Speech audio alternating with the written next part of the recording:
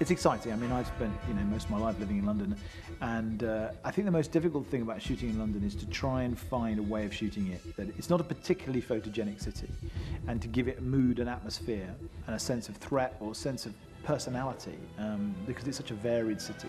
That's been a challenge.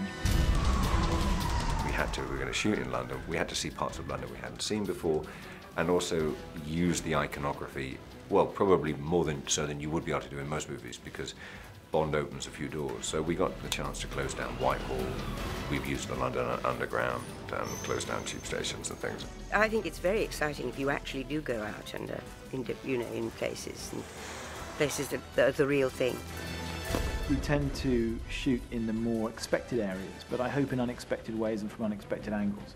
So we are in Whitehall, and we are on Vauxhall Bridge, and on the Embankment, and at Smithfield Market, all those sorts of things. But to me, it's just about how you look at the place, and I think in that respect it's useful to be a Londoner. Sam and I wanted to make it British, and it's not some flag-waving thing that either one of us is interested in. It's just about basing Bond in Britain. And it's very exciting just to get out onto the streets and show London for what it is. It's made it look very beautiful and very dark and sinister at times, but it's Bond's home.